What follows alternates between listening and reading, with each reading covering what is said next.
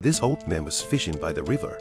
Suddenly bubbles appeared on the surface of the water. The old man immediately struggled to pull the rod, who knew that the reverse was dragged into the water. At that moment, many footprints appeared on the bank, and that underwear next to it stood up out of thin air.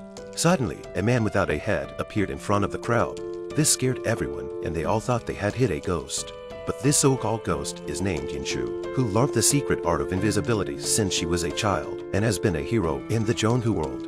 Then she bumped into a wedding procession. They were in a hurry to get to the wedding, so they drove away the people in the neighborhood in a very arrogant manner. Yinshu decided to teach them a lesson. She snatched the gongs and drums from the musicians, picked up the swan and threw it away, and even took the bride's headdress to play with it. The crowd thought they were being haunted and ran away, and the wedding was ruined.